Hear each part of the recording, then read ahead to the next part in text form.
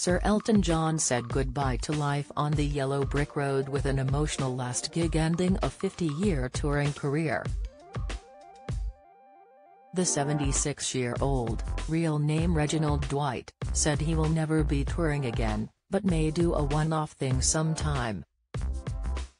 The farewell Yellow Brick Road tour ended in Swedish capital Stockholm after 330 dates playing to over 6 million people since 2018, with the tour paused at various points due to the pandemic and the singer's hip injury in 2021. The Rocket Man legend will now be spending more time with husband David Furnish, 60, and their son Zachary, 12, and Elijah, 10. Sir Elton said his priorities have changed when he announced he was retiring from touring. He ended his set with Goodbye Yellow Brick Road, which inspired the name of his Farewell Yellow Brick Road tour.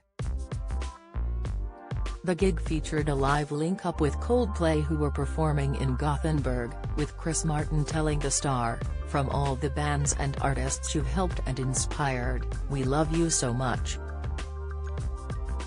We are so grateful for everything you've done for the AIDS Foundation, anytime you've been kind to anybody.